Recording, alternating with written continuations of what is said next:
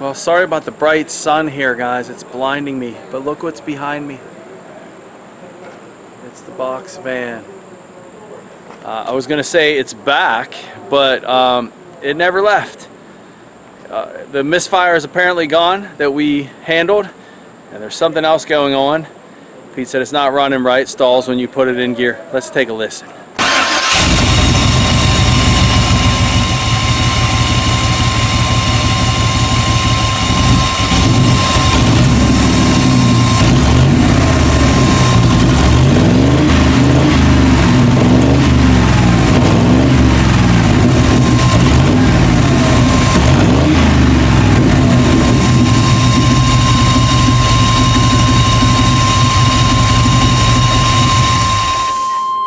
Well, I don't know if you could tell, but that is not the same as before.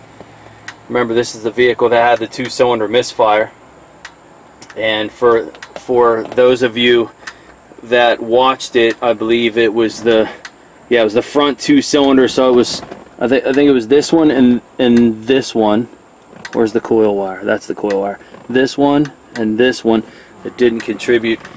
There's no reason to do our cylinder drop test again. This is different symptom. When I first started this off camera, it was popping and backfiring through the intake, and it definitely has a hard time taking fuel, but once you get it revved up, it seems to do okay. Listen again.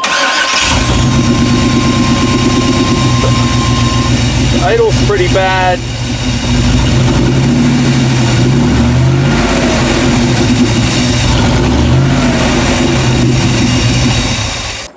It has actually improved tremendously since I warmed this up a little bit. And you know, the engine's not hot, but it's warmer. Let's take a look at some scan data real quick. Well, there's a list of our codes. We're not worried about the fuel level sensor and evap pressure. And I remember we had some of these 3-2 shift timing solenoid. Remember, we were worried about the computer. Crank variation not learned. Knock sensor and misfire. Not worried about knock sensor, but engine miss we are. It is not cylinder specific, but let's look at fuel trim real quick. The symptoms are there. Popping through the intake, especially cold. It's worse at low speed, better at higher speeds, higher RPMs, and what that's suggesting to me, guys, is that it's suggesting we have a big vacuum leak.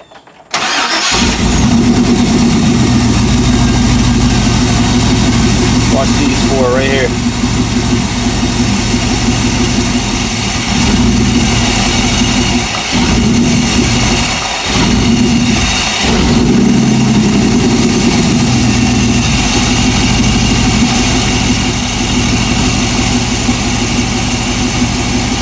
Yeah, buddy.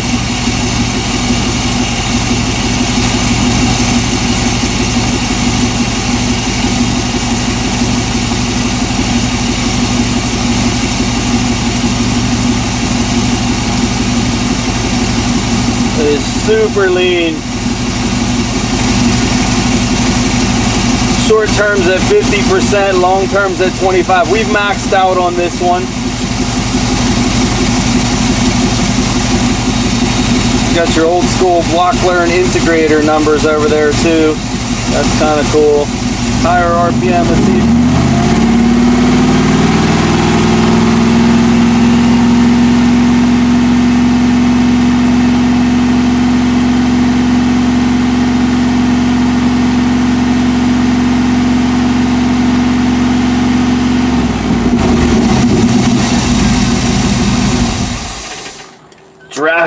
Drastic improvement at higher RPMs. I'm going to be using this one in my next class starting in like 2 weeks. Guys, this is a classic vacuum leak.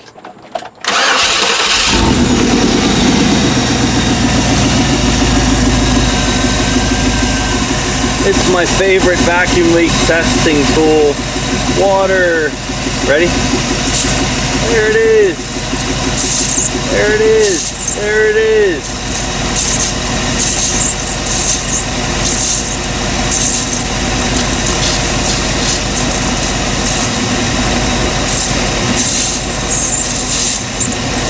Yeah.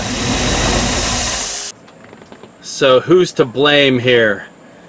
This is the hard part about doing mobile diagnostics, guys, is you make a call on a vehicle, two-cylinder misfire, you take care of the misfire, which for those of you that haven't seen it, the misfire video is actually on ScannerDanner Premium. So if you're not part of that, there's a 14-day free trial.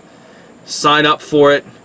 You know, even if you sign up and then cancel your subscription at day 13, you will not be charged, but you owe it to yourself to see that video where I did the two-cylinder misfire on this. But we fixed that, and I get a call back that the vehicle's still not running right, and this would be something you'd run into as a mobile diagnostic guy, which is why I always like to do this kind of work for garages. I never like to do this type of work for independent people, like private owners, because if I go to their house and I tell them what they need to do and they do the repair and it's not done right, then I have to go back to that house and, you know, drive there, and if it's not my fault, then I want to charge them again, and it's difficult to do that.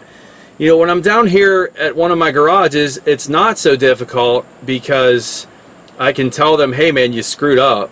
And that's what happened here. This intake, when it was put back on, right where the injector seal is, obviously it got, that seal got either rolled over or torn, and that's where it's leaking. And so it's easy to work with my garages because I just point it out and say, hey, fix that.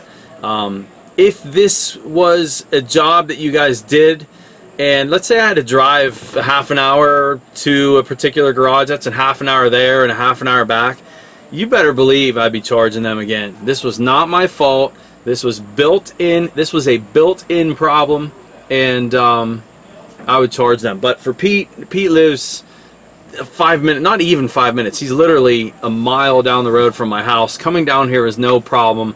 And he feeds me so much work that I am absolutely not charging him for this. In fact, I was doing some other work while I was here, and I took a quick look at it, and what I just showed you guys with the scan tool is what I did, and I found that. I just wanted to show it to you.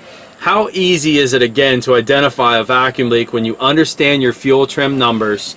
And how easy is the water test? I know some of you guys get on me about my water bottle and why didn't you put a smoke machine on there? And okay, we can do that, but how fast was it dumping water on the intake?